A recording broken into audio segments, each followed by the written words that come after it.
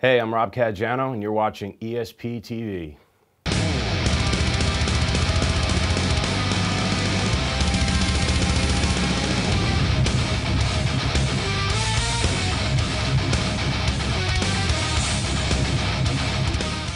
We always have a tendency to kind of use the same gear. We're both using Black Stars and EMG 81s. The guitars do sound a little bit different. He plays an Eclipse, I play a V. Jeff feels a little bit more comfortable playing the Eclipse. I used to play an Eclipse when I first started playing with DevilDriver for a couple years. I love playing the Eclipse at home. I use them on the records all the time. As far as the shapes of the guitar, I just thought a V looked cooler.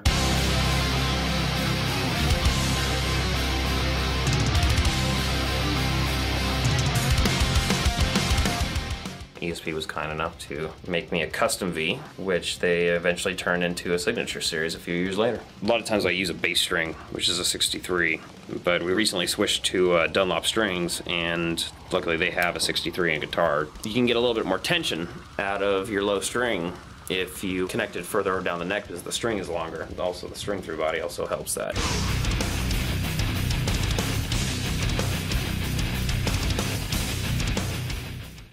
It was just so eye-opening getting to meet one of my two favorite guitarists. I've met Des before, but this is the first time meeting Mike and Jeff.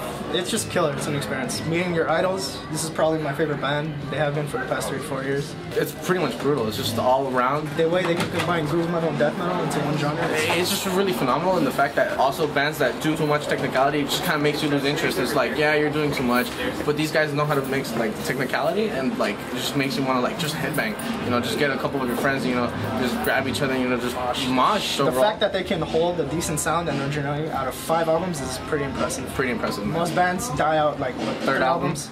Yeah, man. It helped me a lot too, and just kind of motivating me more to play guitar.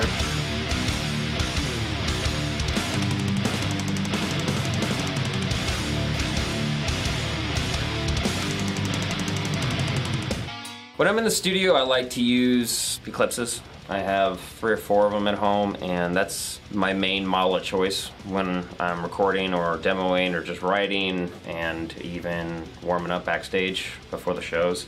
It's just a nice guitar that, you know, a little bit easier to sit down with than a V. All of us in DevilDriver are fairly easy to find via Facebook, Twitter. Jeff and I have our own website called All Access. ALLAXESS.com. You can find all the information through there or visit our Facebook page.